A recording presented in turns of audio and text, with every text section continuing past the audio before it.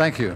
My name is Iain Kerr. I'm the CEO of Ocean Alliance, a group founded about 43 years ago by Dr. Roger Payne. So we're based in Gloucester, Massachusetts, and I'm going to step back a little bit, if you don't mind.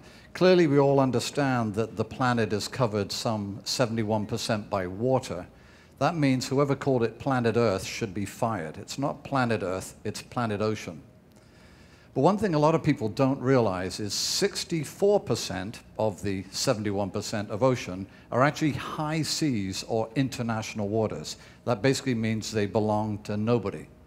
So if you take another step at that, it means technically 45%, almost half of the whole planet, belongs to nobody.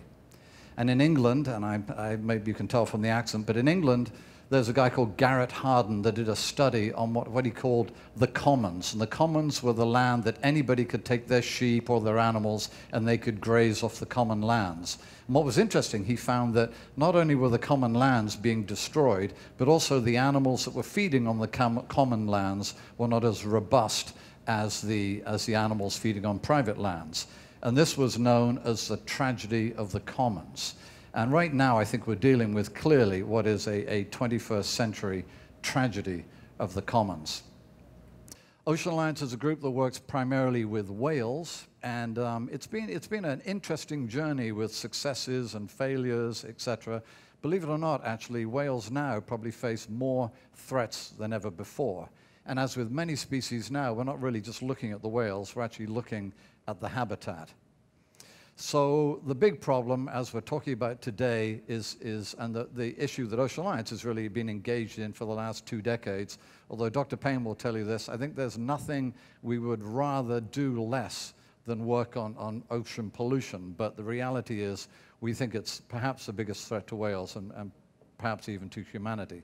So the issue really is the oceans are downhill from everything. They were talking earlier about how does this stuff get in there. It really gets in there because of gravity. Gravity never sleeps, so everything's inexorably making its way down to the oceans, whether it be a day, a week, a month, a year, a decade. Ultimately, all of this stuff is washing down into our oceans. And I'm sorry, Chris, to bring up some more of those statistics, but they say something like 1.2 trillion gallons of untreated sewage and stormwater just washes into our oceans on an annual basis. And it's something like 14 billion pounds of garbage are intentionally dumped in our oceans on an annual basis as well. And a great percentage of that is plastic. And you know, you think, well, that's okay, that's in the middle of the oceans, but roughly 46% of all of the lakes in America are too polluted for fishing, swimming, or even, you know, eating the aquatic life. We think that pollution is actually climate change's evil twin. There's an issue with mammals of what we call bioconcentration and bioamplification. There's a specificity related to mammals, because mammals have what they call the generation effect, where they can pass the legacy of each generation to the next. And then going on to Chris's work, and I think this is so interesting, you know, we are a visual species. Dr. Payne is so well known for his discovery that humpback whales sing songs. Whales are acoustic species, and Dr. Clark will be talking about that later. But we're a visual species. If we see something, we respond to it. And the problem with ocean pollution is there is no smoking gun. And even America's first environmentalist, Henry David Thoreau, said, "We do not associate the idea of antiquity with the oceans as we do the land." So unfortunately, this pollution issue is largely being ignored by the scientific community and governments. We've been in the Gulf of Mexico the last 5 years.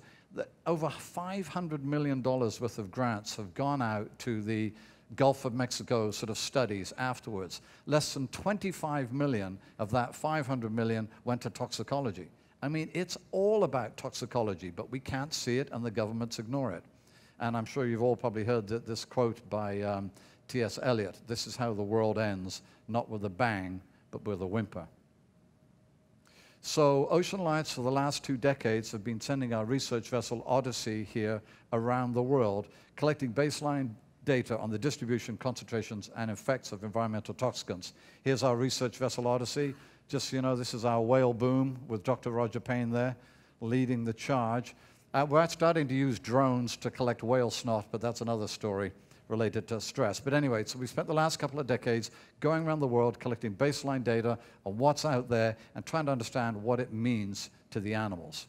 So quickly, here's the Odyssey's route. We left from San Diego. 5.5 years later, we were back in Boston. We visited 11 ecoregions from Papua New Guinea to Kiribati to the Galapagos to Sri Lanka. So we really went all over the world. And we were looking at two major groups that you've heard a little bit about today, and you'll probably hear more. One are endocrine disrupting chemicals, and we've heard of those. They're also known as persistent organic pollutants. And we've got a whole list of them here, from pesticides to herbicides. Obviously, a big one nowadays are fire retardants. They're in everything. And what's interesting, when you look at hexachlorobenzene, this industrial fungicide, we were off Kiribati in the middle of nowhere, and we found high levels of hexachlorobenzene. I mean, clearly what this is demonstrating is, one, you know, the oceans are already polluted at an unacceptable level, but two, that ocean winds and ocean currents are carrying all this stuff around the planet. You can no longer really lifestyle yourself away from pollution. You know, you can't escape by living somewhere because the planet is basically doing what it's doing best. The oceans, if you like, are the blue blood of the planet, and that blue blood is pumping all this detritus around the planet. The other group that we are looking at are metals. And of course, you know, metals are actually elements. They can't be destroyed nor created. They're difficult to dispose of when we extracted them. Some of them are essential. We need stuff like iron and zinc. Some, like lead, are only toxic. And as it says, there's a broad spectrum of toxicity here. And what's interesting about metals, I mean, many of you probably heard about Erin Brockovich. They were talking about chromium. But my wife, for a short while, worked in the cosmetic industry.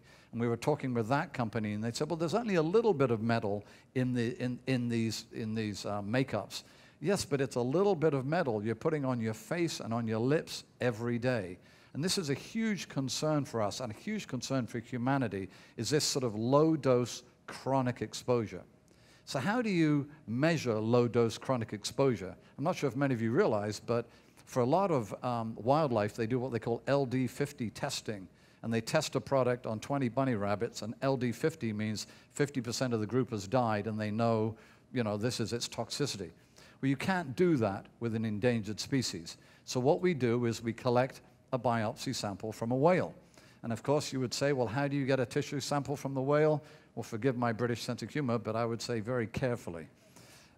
That's actually me sitting at the end of the boom. Maybe you can see here. I've got a little crossbow, and we have a biopsy dart, and we shoot this biopsy, and we get a razor-sized piece of blubber from the animal. It's about the size of a pencil eraser, and the top part is the skin, bottom is the blubber, and then we have this interface level, which is very important, which is the height of the highest growth, so we can grow cell lines or cell cultures that I'll talk about.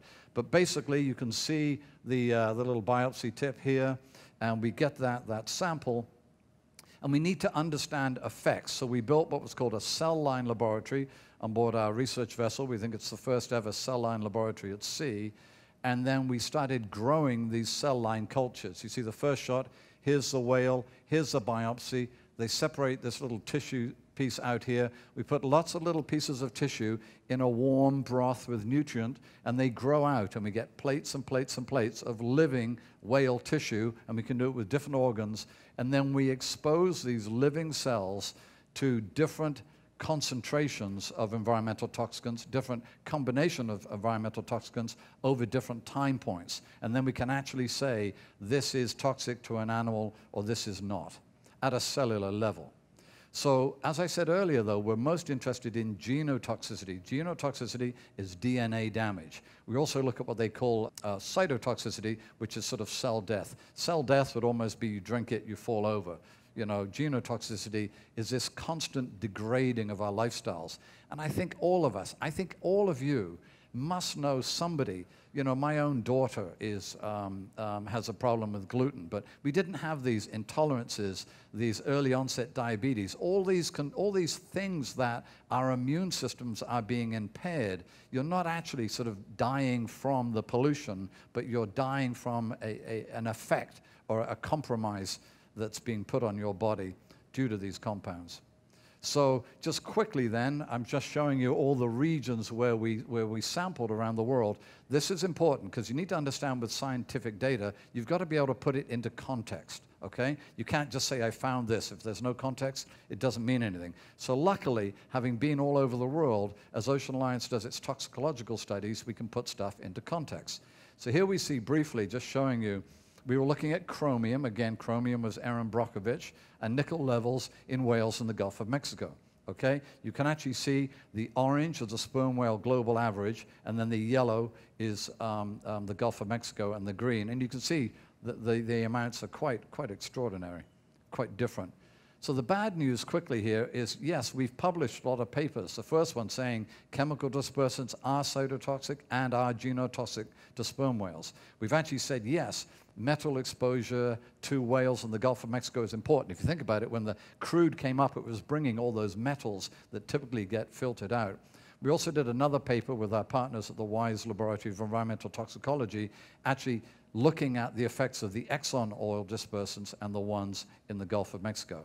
So the question is, how and why are we still using this stuff in our oceans? Again, I'm like everybody here. I'm not like one of these doom and gloom guys. I really believe we can change the world. And when we look at examples, I've just got a few in front of you. Individuals, look at the individuals here today. We can make a difference. I think Margaret Mead said a group of concerned individuals is the only thing that does make a difference.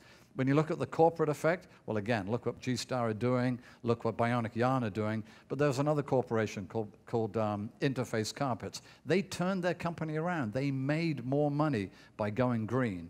We've also got Mexico City. It used to be one of the most polluted cities in the world, and now it's down to something like 59 on the list because they said we're going to clean it up. And can we change the planet? Absolutely, we can change the planet.